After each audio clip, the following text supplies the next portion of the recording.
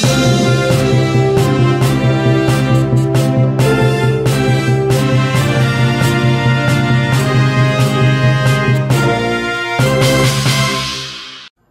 there folks, you're Talking the Story. After a weekend with 4 new cases of COVID-19, the province reported no new cases of the virus today.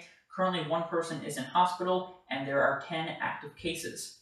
So far 289 people have recovered from the virus, 56,869 people have been tested. In other news, on Friday evening there was a single vehicle ATV accident on the Avondale Access Road. RCMP say that the man, a 25-year-old who was wearing a helmet, was thrown from the ATV and died at the scene. Police say alcohol was a factor in the collision. And finally, UK Prime Minister Boris Johnson is self-isolating after a meeting at 10 Downing Street that featured an MP who later tested positive for COVID-19. 6 MPs and 2 political aides have also entered a period of self-isolation. Johnson was admitted to the ICU unit 7 months ago when he had COVID-19. Your weather forecast is coming up right after this. We were getting married in the most beautiful rural setting.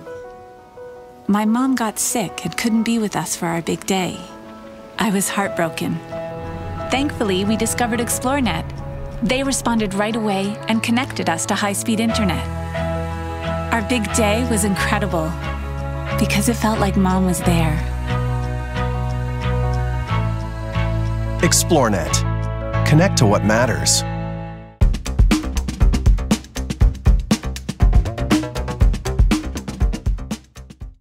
As we take a look at your weather forecast, it will be anything but calm and tranquil. There are several weather alerts in effect.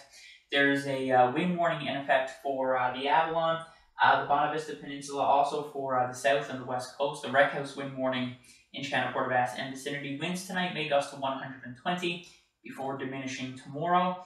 And there is a snowfall warning in effect for Red Bay to L'Anse-Eau-Claire. Overnight tonight, we are looking at rain right across the board. St. John's will pick up about 10 to 15 millimeters. We could see winds gusting at times to 100 kilometers per hour and a low of 5.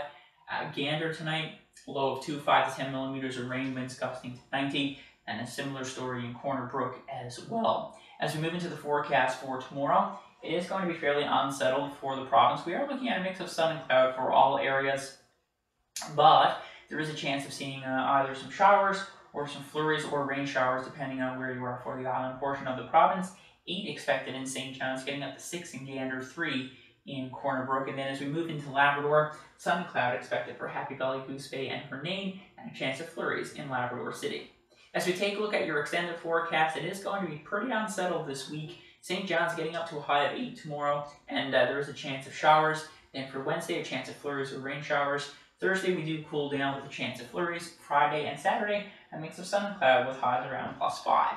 And then as we head into Gander, we are looking at a chance of showers and 6 for your Tuesday. Sun and cloud for Wednesday. Thursday and Friday, there is a chance that we could see some flurries. Saturday, we are looking at sun and cloud with a chance of some showers. And then finally, in Corner Brook, sun and cloud with a chance of flurries or rain showers for your Tuesday.